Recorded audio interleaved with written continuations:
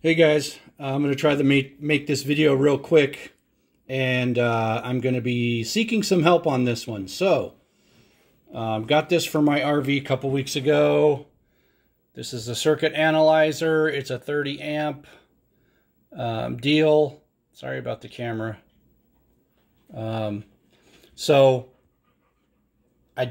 had my RV for a couple of years. I didn't have one of these. I'm going on another trip. I did have a problem at a campsite with a circuit breaker blowing recently. It was the box itself at the campsite. Moved to another site, stayed for a couple of days, didn't have any problems, haven't had any power issues in my motorhome. Came home, plugged into my shoreline here at the house, bought this little doodad for my next trip. Went to go get some fuel today before I leave and go to unplug my motorhome, and this thing was hot, very hot. And let me show you. Look at that puppy right there. That thing just melted. I've never had this problem before. I don't know if this thing is bad, but my plug, my shoreline plug, was extremely hot.